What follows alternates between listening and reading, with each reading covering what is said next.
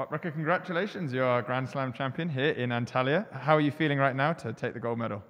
Thank you. I am very happy because this was a hard competition with a lot of competitors, and the top level is almost here, so I am very happy now.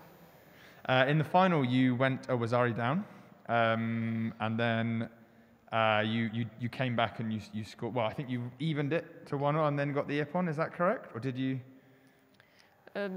The first 2 minutes, I was a little bit lower, and I don't find myself. And when I find my grip and I can do the uchimata, I think it is okay, and I can do this. So I find the uchimata wazari, and after that, I know I am stronger than the Uzbekian girl. So I do the osoto or something like that. So I don't know what I did. So I am happy I finished.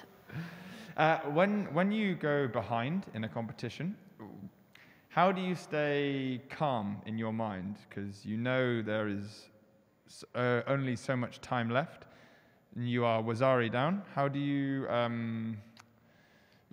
what do you speak to yourself in your mind? What do you do? I just want to do this, and I want to win. So I stay calm, and I focus to my grip and my techniques, and this works. So I can do some throws, and I win. So I am happy. And so now this is a great medal to have. What are your hopes for the rest of the year, for 2022?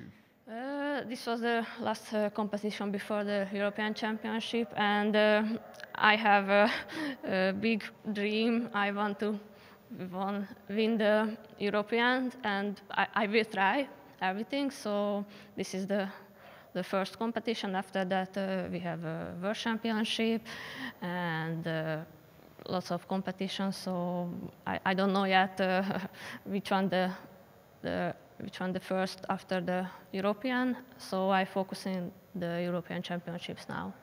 And finally, how do you plan to celebrate your gold medal?